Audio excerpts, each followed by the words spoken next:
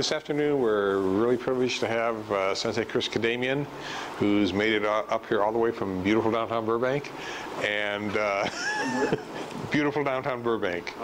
And we go back to ancient times, so Dave's going to give you a really good instructional sequence, and at this point I'll turn the microphone over to Mr. Sensei Chris. They're all yours. Thank you, Sensei. Okay, well, thank you for having me. Burbank is not quite as far as Florida, but I know there's a couple here from Florida, but I'm happy to be here. I've known Sensei Kirby, I feel like, my entire life. When I was young, I was always fascinated with martial arts, and I actually started doing martial arts before I can even remember. My grandfather was a wrestler, so I started off with grappling. And so Sensei Kirby, as you know, likes to write books. So I got a hold of one of his books. I think it was in my early teen years. And then lo and behold, I realized he teaches in Burbank, same town I live in. So I actually trained at his dojo for a while, and really respect what he did and what he does and what he continues to do. There's many martial artists that already, you know, quit after a certain age, or they kind of fade off, and he's still going strong. He just telling me he's writing another book, which is fascinating.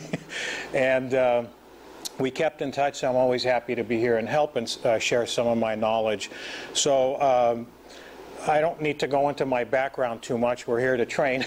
But essentially, we're doing gun and hopefully knife defenses. We'll see if time allows. I know you have another sensei tomorrow that's doing knife defenses, so I'm going to do gun in case we don't get to knife, and you're going to cover that anyway.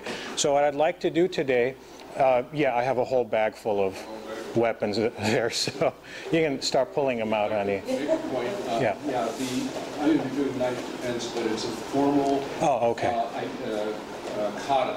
Aikido kata. Okay. So it's not sort of rip and slash defense. Okay. So the main thing I want to start with is just to preface it. I was having a conversation at lunch about karate and jiu-jitsu and this and that. For me, it's all the same thing. Budo is Budo or Bujitsu. So it involves grappling, kicking, punching, and weapons, depending on the arena. You can choose to tailor your training one way or the other, whether you're pursuing sport, self-improvement, combat, whatever the case is. But I've just, you know, come to a point where, you know, I bring it all together as one thing. So whether I'm kicking, punching, or grappling, in my mind, it works the same way. So I want to introduce you to that a little bit today with our gun defenses. Just as a reference point, there's 5 concepts I focus on, and this is how I teach it. So first concept is the use of gravity, which means lowering your base. The second one is the use of your hips. You got to turn your hips before you move. The third one is angles. We like to move in 45-degree angles. I also trained in Aikido for quite some time, so I like the Aikido angles, especially with the sword and everything. And then thirdly is how to generate power. So we generate power by push and pull, and that's where the punching concept comes from. And the idea is if we just do this, we're working one half of our body. If we're pulling same thing, we're using one half of our body. So, but if we target, just like shooting a gun, imagine a laser sight this way here. If you target this way, the faster you pull this, the more effort you put here, the energy transfers to the other side, and you engage your whole body that way. And then lastly, the 5th one is what we call 4 corners. And the 4 corners are the outside of your shoulders and your hips. If you were to draw a line, it's essentially a square. And you always keep your arms in the 4 corners. Aikido follows the same concept. And the idea there is that's where you're the strongest. So if I'm here, whether I'm grappling or kicking and punching, if I go outside of my 4 corners, the part becomes isolated. Now I have to depend on the power of the part rather than the power of the whole. So these 5 concepts, I believe, are universal through all good martial arts, if you apply it, and that's the basis that we use.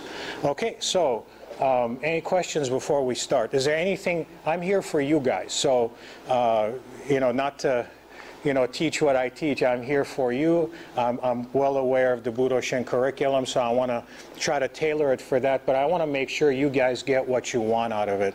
So we're going to start with gun defenses. Is there anything specific you guys are looking for to get out of it or improve on? Say, don't hold back on knife defenses because of what's going to happen. Oh, okay. If you want to show them, Yeah, I usually get yelled at for not holding back. So I remember after one Budoshin camp, Sensei Kirby came up and said, maybe you shouldn't teach something so violent. So, okay. All right, so a couple of different guns here. I'm just going to grab it here. Most of our guns here are semi-automatic, but I also brought a revolver. I don't know who shot a gun before, but just to go over the differences. Of course, none of these existed in ancient times. So we practice traditional arts for the most part, and we teach gun defenses, which is kind of odd. But the reality is, this isn't what's going to hurt you. This is what's going to hurt you, the person pulling the trigger. Okay, so you got to stop the person, not the gun, not the bullet. And so that's kind of the mindset you have to go in on. One of the things you have to remember is this is a projectile weapon. So distance is your enemy. If you're at a distance, they have the advantage, assuming they can shoot straight. Okay, so you have to be able to close the distance when you do that. The second thing you have to remember is the differences between guns. So a revolver usually has 6 bullets in the cylinder here. So if you hold the gun this way here and actually press on the cylinders, it can't fire. Okay, the difference between that and the semi-automatic is if you hold the slide here, it can still fire if there's one in the chamber. Bullets sit here, they're spring-loaded, so each time it fires, the slide goes back and forth. One bullet gets up here. Now, you don't know if somebody pulls a gun on you, you don't know if there's one in the chamber or not. You see it in the movies. It's, before, they're there, and then all of a sudden they put the slide back. Well, wasn't it loaded before you went in? But for movies, the sound sounds good. And also, when you take the gun away, you should always check to see if there's a bullet in it, if you're going to reverse it on somebody. Third thing, and then we'll start. The third thing is, you're more than likely you're going to burn your hand if the gun goes off. Okay, so these things get very hot. If you ever see a gunshot in slow motion footage, there's like this much fire that comes out of it. Well, that generates a lot of heat. So when you go to hold the gun, if it fires, then you're going to burn your hand. But better to walk away with a burned hand than a bullet inside you or somebody you care for. Okay, so we're going to start with a takeaway that's based on punching. So with punching, you see in karate, people stay here, 1, 2, 3, this way here, or 1, 2. Okay, it seems very stiff, very, who's going to fight that way? It is, but what you're also learning is this.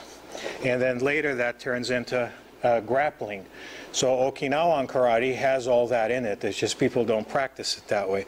So this is based on the push and pull concept, this first takeaway. So I'm going to use you, sir, if that's okay. Okay, so we're going to do a semi-automatic here. I'm sorry, okay.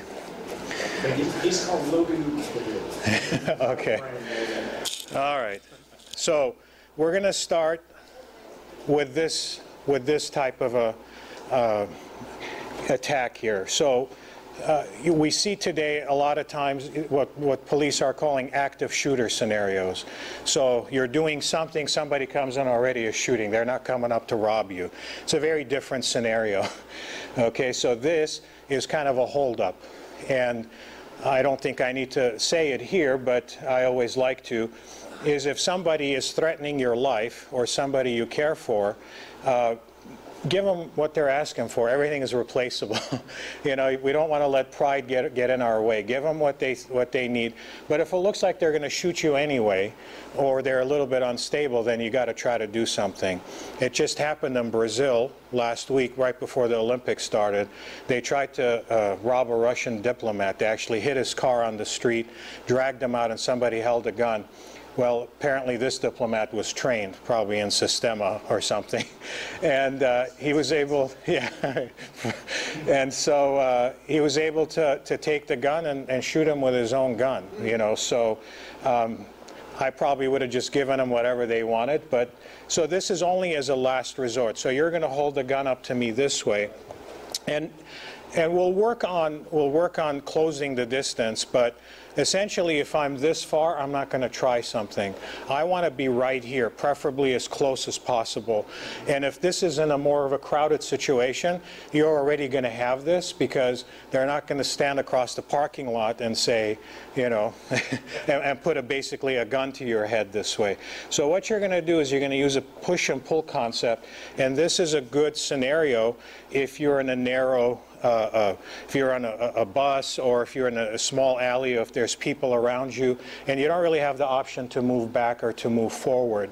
So what you want to do is you want to get your hands about the same level as the gun is, okay? You don't want to go big, you know, you want to seem, you know, kind of this way here, and you know, as far as eye contact, keep your head down, but at least maintain, you know, some eye contact so you know what it is.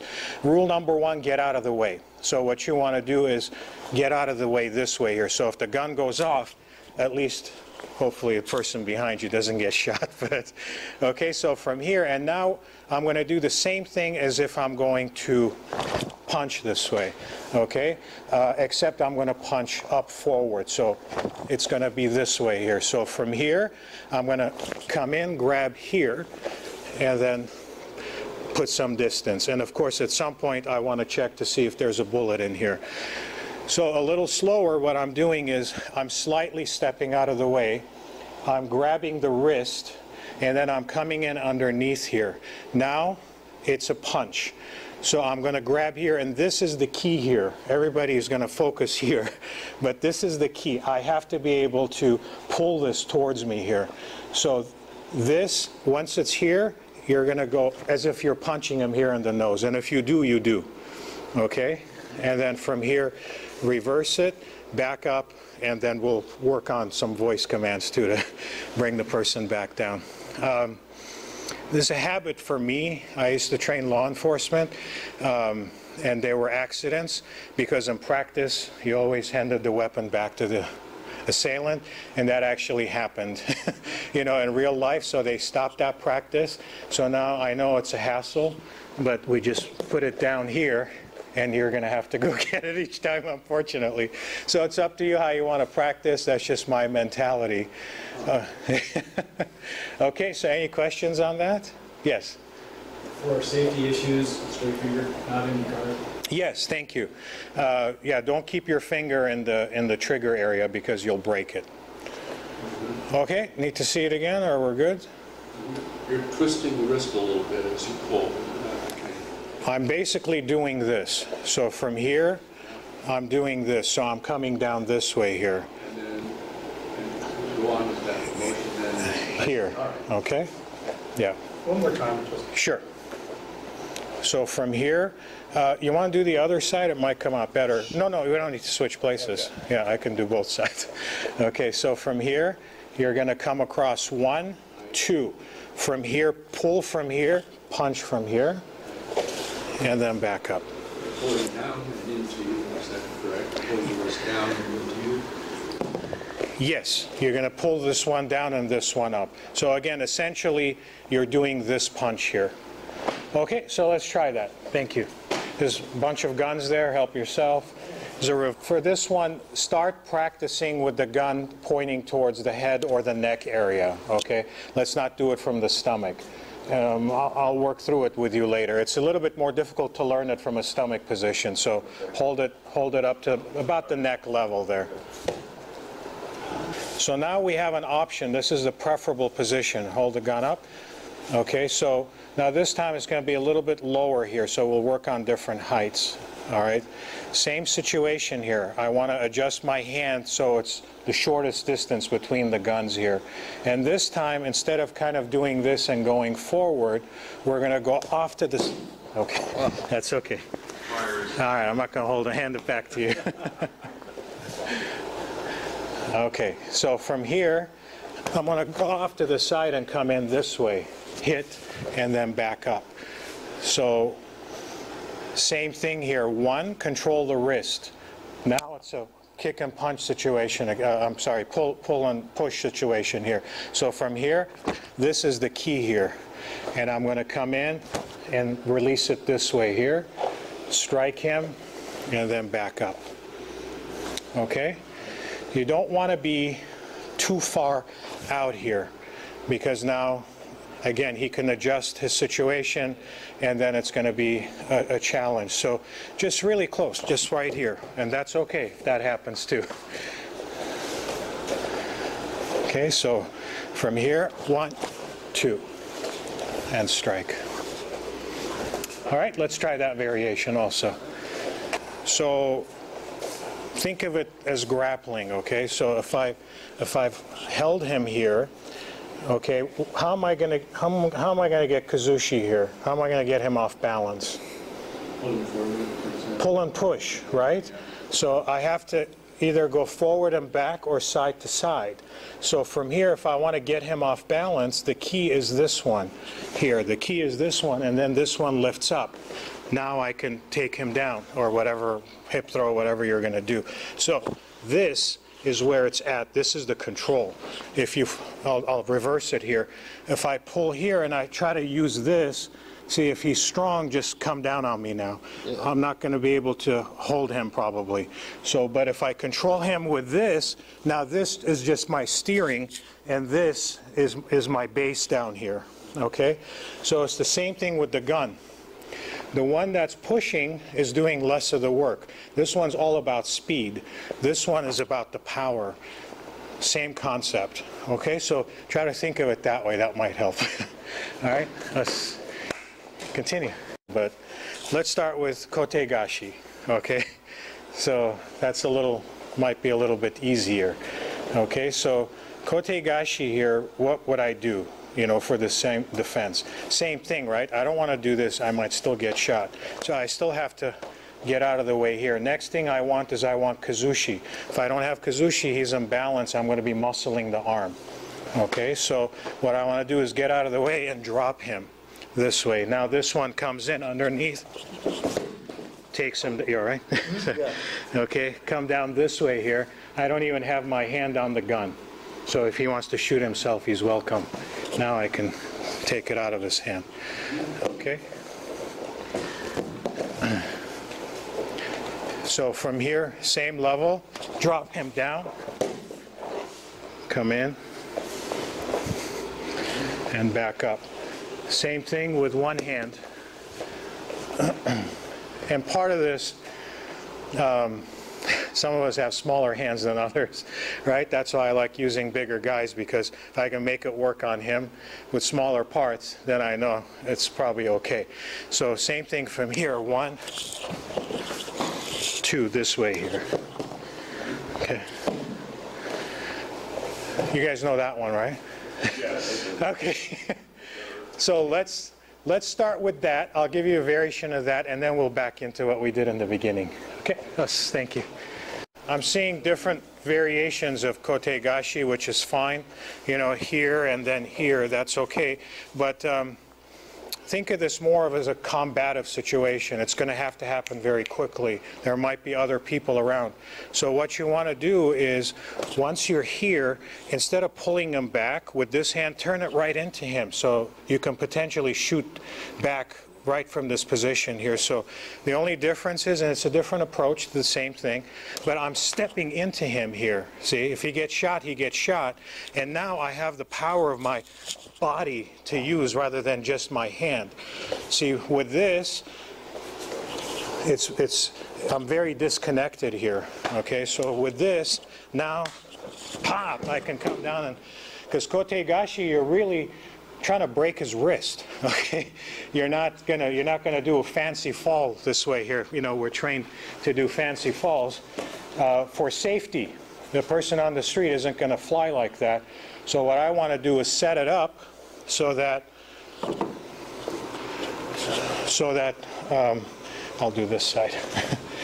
so So I step in, take his center, because now I have power over him here. I can control my center and he can't. So I want to set it up so it's wound tight.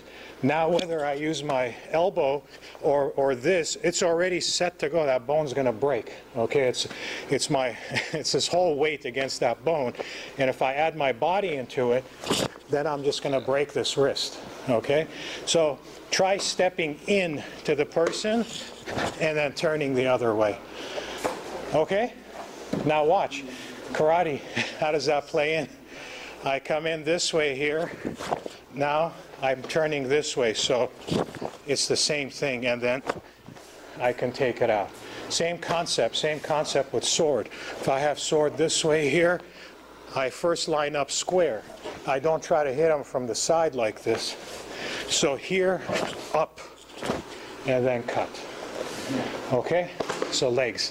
Thank you. Looks like that's working for you, more or less. Let's do the gun here. Okay, so now let's work on, let's stick with kotegashi, okay? So now it's your stomach here, or it's the side here. You're at a teller machine. This is my, always think about going to a teller machine here, or it could be here, or it could be here, so you don't know. So let's do all those situations. So when it's lower, this becomes potentially a little bit more of a problem. So you have to keep your hands here. So you have to kind of slouch, because if your hands are here and you're upright, it looks like you're going to do something. So you're going to be here this way. And you can't come in and do the same thing, except this time you have a couple of things. So with a taller person like this, I would push this right into the groin here. Okay? Or from here, I can come up this way here and then bring him down. Okay. If I'm on the side, here this way, so how are we going to do kotegashi from here? This is going to take too long for me to turn this way and grab. So we're going to use this hand here, and then come in and take him down. Okay. So watch it from this side here. 1. And now I keep this going. I got to maintain contact here, because if he moves, I got to move with it to redirect it until the other one comes in. And I like elbows, so I can easily do an elbow situation here.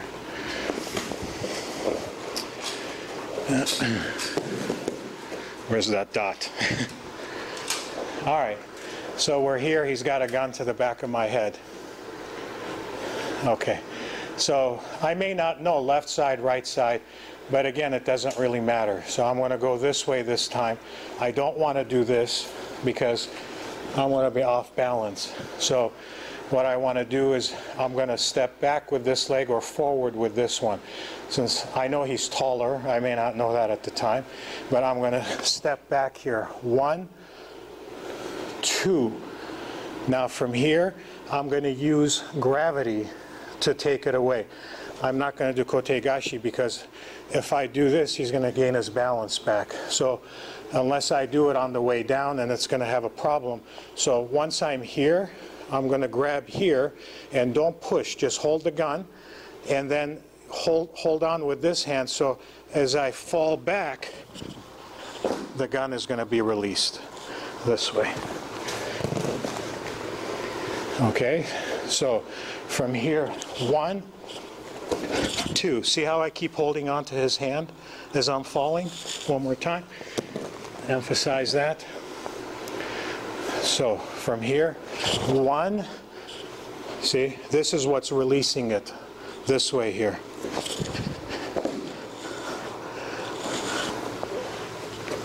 What else? Let's try those. Okay. Hand technique for gaining control of the gun. Yeah. Yeah. So this one, I'm coming in this way. This one, so this might go off here, right? This one. Now this one comes, I keep this as my check, and then I come in and grab this way here, the wrist. this way here. And I'm using my thumb a lot because I'm pressing my thumb. I'm using these three fingers here. These two I use to really sink into his wrist, and I use my thumb to push against him. So he's already gone at this point. So that's when you pull it out. Yeah, so kind of like that. So if we're standing up, let me use this hand here. This way here. So I'm pulling his wrist in this way here and pushing this like this here. And now that he's compromised, this bone now is isolated, so all I have to do when I turn it, then it puts pressure on the bone. Okay? You can grab the hand this way here. Problem is when this is happening very quickly, you're sweaty, he can just slide out. Go ahead. Yeah. Go ahead, harder. Yeah. See? So that's the problem. Here, go ahead. Yeah, there's no sliding onto that. Right, okay. Because the roof of his the bottom of his palm here acts as the roof of my fingers, so he's fighting himself. His hand is the top of the can, basically. He can't come out. Okay? Yes. All right, try him. Hopefully that gives you a little better concept or a little different approach, pluses and minuses and everything. So ultimately it's whatever you feel comfortable with, but understanding the science gives you options. So science is consistent, so how you apply it is up to you. I always say martial arts is 3 parts. It should be, you know, science, art, and philosophy. All those 3 things have to work together. So what information our sensei passes on is the science and part of their philosophy, you know, maybe, but the art is ours. So we all learn the same thing. If we all learned how to paint, you know, on a canvas, and then our teacher takes us out and says, paint this tree, our painting is going to look a little bit different. Well, we learn the same science, we're using the same tools. Why does it look different? Because we interpret what we see and what we do through the filter of our philosophy, you know, how we see the world. And so, you know, I never encourage people to try to copy somebody else and how they move and how they do things, but learn their science, because their science is sound. And you have other things that are just purely art, you know, very little science, and then things fall apart. All right, so now we're going to work on what happens if the person moves and how we're going to close the distance. So let's work on, we move in here, and I'm not quick enough or he's quicker. I grab the gun and I'm going to do a takeaway here. Now the problem is if he moves back aggressively, okay, so now I'm going to be shot. So what you have to be prepared to do is hop, okay, so once I'm here, see, wherever he moves, I'm shuffling and moving with him. And just like cars, the reverse gear is always lower than all the other forward gears in the car. So I'll be able to overtake him. So as he moves back, see, I'm going to be able to overtake him at some point. So you want to be able to adjust for distance that way in case the person responds. Otherwise, if you try to muscle the arm and he still has balance and he moves, this thing's going to slip out of your hand. All right, now the second thing is, if I'm at a distance here, you're demanding something. What would you like? Give me something. Give me your wallet. Give me my wallet. Okay, I'll give you my wallet. Don't shoot. I have a family. I don't want to get shot. I have it right here, and it's in my back pocket. So please don't. Where's my hand now? The front hand. Yeah. Okay. See. And as I'm talking, I'm not walking aggressively towards him. Just inching in. Right, so I'm just, and using my back pocket, or you know, if it's a woman and you have a purse, you know, so you're kind of gesturing because that's where the person's focus is going to go. In the meantime, this hand's getting closer and closer. Okay, so once I take the gun away, now, down on the ground right now, on your back, roll over, hands behind your head. Okay, so you immediately have to turn it against them, you know. So you come across very meek, you know, very afraid with a low voice, but as soon as you get the gun, you know, then you have to, you know, turn it up on them. And then at that point you can, you know, unless you're in law enforcement, you don't need to apprehend the person, you can walk away. So sometimes what my students do, or when I'm teaching workshops, they do that down on the ground, and the other person says no. Okay, so they say, well, what do I do? Well, first I shoot him in the leg. No. So this is the exercise we do. Pow!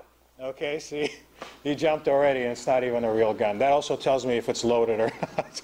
So you just fire one up in the air. Show them you're serious, because I don't necessarily want to shoot this person. Okay? So let's try that. Try the distancing as the person moves back, and try at least closing the distance in, talking your way in. All right? My sensei grew up in Okinawa. He's from Japan. And he says Okinawa after World War II was a rough place. Gangs all over the place, you know, Yakuza, and so even little kids were, you know, assaulted for any loose change or money, you know, that they may have. So they learned to get creative. And he says in the early days, it was towards the end of an era, so they wore these, you've seen them, you know, maybe in movies or shows, or maybe you own a pair, but they're wooden sandals. And they have 2 blocks underneath. So he says, when we were coming up on a group of older young Yakuza, you know, guys, we know we're going to get roughed up. And if they had a knife, which was always assumed to be the case, they would take their sandals out and put it like this and just kind of walk like this. So when the person came at them with a knife, they would do their karate. So they would just basically block, strike, or scrape. So we're not going to do that here unless you want to. But with a knife attack, whenever you teach knife attack, there's usually, not here it looks like, but somebody in the crowd, you know, from the Filipino martial arts, oh, that'll never work. Okay, why? Well, what if somebody does this? Okay, well, yeah. Okay, I could be standing here and somebody comes and stabs me and I'm not prepared for it. Anything can happen. So there's really 2 approaches. There's a fight and there's self-defense. So if I'm in a situation and somebody pulls a knife and goes like this, I have a choice. Cooperate, walk away, or decide to stay, and now it's a fight. It's not self-defense anymore. Okay, so somebody that's robbing you with a knife or is pissed at some kind of a party or a bar or something is not going to necessarily come do this. It's going to be a long stride. It's either going to be a long thrust this way, or the ice pick attack, you know, this way here, which is generally what martial artists train with. So, but you can have a situation where the person is doing this over and over again. So from a self-defense perspective, there's blunt weapons and then there's edged weapons. So this is an edged weapon, which means it's designed to penetrate. And with this kind of a knife, this is a weapon on the end, and you got the edges here, so this can cut both ways, you know, when you do this. So what is the danger? The main danger is your main arteries, okay? So you got to protect that. You may get cut, you probably will get cut, but you want to get cut in places that are more muscle and tissue and not veins and arteries, because, you know, that has a much more dire consequence. So if somebody is constantly coming at you, you know, you can do this. Where the gun was, you want it to be close. With this, distance is your friend, okay? This way here. And now at some point, you also want to come in and strike or whatever you're going to do. But if you have the option of this is really nice, and I won't do it hard, but this gives you an extra level of protection. So if it is a situation where you can't walk away, and you have to be able to come to defend yourself or others, always use what's available to you. I know we don't walk around with belts, but sometimes our pants have belts. You can take your belt out and use that as a weapon. Take your shirt off, you know, and use that as protection. So that's number 1, and I just wanted to get that out of the way. So with that, let's see. What do you guys know for knife defenses? What's your typical defense? As you said, protect your arteries, face them like that, and tuck out, and protect really dangerous places. And scream knife as loud as you can, at least 4 times. lock, go into a rear arm lock. Yeah. Okay. So probably kotegashi is once again. So you have a deep thrust that's coming in, and you're going to come here this way and come up towards him, right? So let's start with that one, except I'm going to move in this case. So he comes in, 1. Now this hand here is going to come in, and I'm going to come right up to his throat. Okay? So I'm going to cut him this way here. There's an artery down here. Bring him across. Turn your head the other way. There you go. So you're going to lock him in place this way here. Okay. Did I get out of the frame there? So let's do a little bit slower here. 1. Again, like pull him, push him, pull into the throat. Pull. Lock it up here. Cut.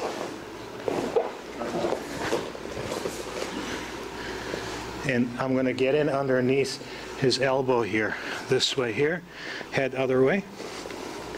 I'm going to pull this in, and I'm securing his elbow this way here, okay?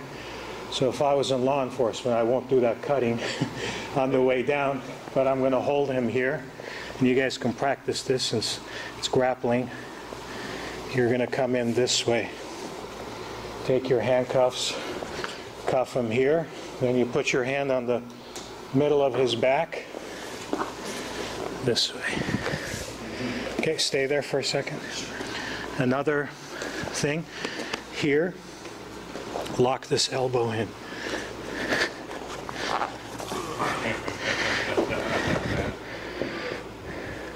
Old day samurais had rope.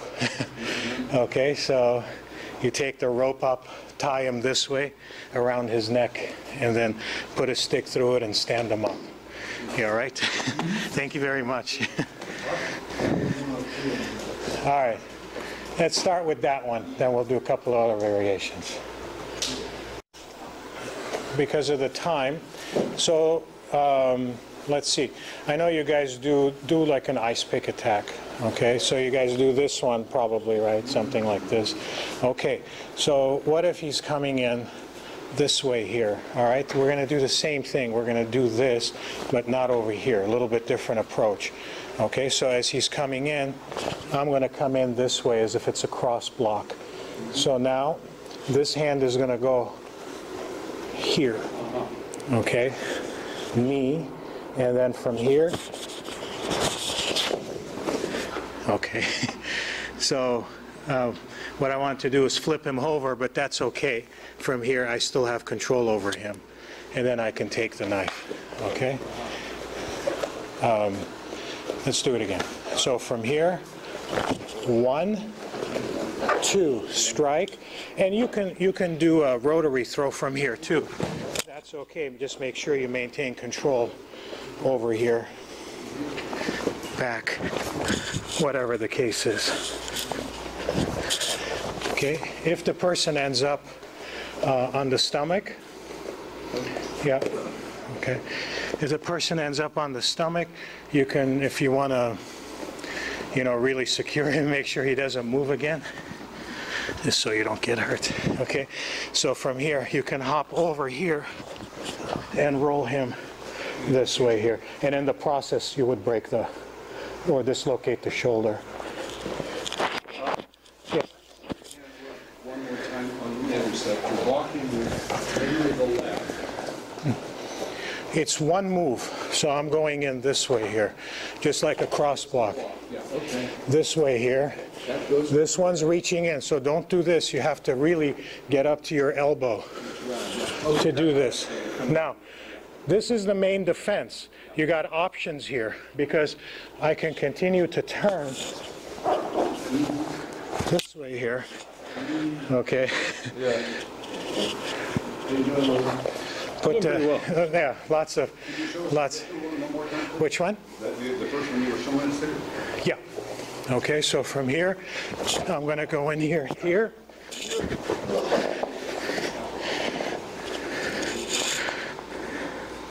Okay, whatever finish you want to do is up to you. All right, so let's try that one for a couple of minutes. Can I take 5 minutes, maybe for one more? Couple of minutes. Okay, we're not going to have time. All right. I was going to show you guys a knife drill, but Knife throw. no, knife drill. There's a flow drill. Oh, yeah. Ah, see, I knew it. Okay. Thank you. We're going to do this from a reverse grip. There's yours. Yeah. Yeah. So he's coming at me with the same attack I just did. We just learned to defend against. So I'm coming in this way, but I'm not going to cross all the way there. But I am going to cut underneath the arm. I'm going to bring this back. Check, cut, stab. Cut again. Now you're going to do the same thing. So block, block, cut, move me through, cut me here. Stab. Now bring it across the top like this, and now you're going to hit me. So 1, 2, strike, block, cut up, bring it through, use this hand to check, make sure, stab, cut across, Cross it. right, and now Back into it. we do it again. Okay. Try it. I hope your time was well spent. I want to thank Sensei Kirby for inviting me, letting me share his floor. I've had met some of you guys before, and I'm happy to make your acquaintance if this was your first time. Thank you for being good sports, especially thank you for my uke, for bearing through that. It's got very good potential. So any questions? I hope it gave you a little different approach to, similar things. Like I always say, there's really no new things, just a different take on the same old thing. So ultimately, take what works for you and just make sure the science is sound, and there you go. I want to work on the push-pull and the wrist bend, which is really effective. Yeah. I did it on you, and it's kind of a shock. Oh, what's happening here? It's got a nice strong grip. Yeah. Yeah, it's the science too. The Chinese called it chin na, so it's all, grappling techniques, and, people thought of these thousands of years ago. I always say, if it's not working, it's probably you not understanding it correctly. If things don't work in combat, you can't pass them on because, well, you die. So the only thing that get passed on are the things that work. So that's why lineage is very important, because if it was passed down, then there's value there, and it's up to us to explore it, discover it, and make it work for us. You got to be very careful making up new things, because most of us will never go and test it in combat against multiple opponents and things like that. So we got to trust what's been given to us, and then maybe change the workout so it fits more the modern culture. In the old days, people, this was their whole life, from childhood, so we don't live that way anymore. Okay, thank you very much. Us. Thank you, Sensei. Us. And I'd like to present you with the certificate of appreciation. Thank you, sir. And glad to have you back again. Thank you, sir. Appreciate it. You're welcome. Thank you.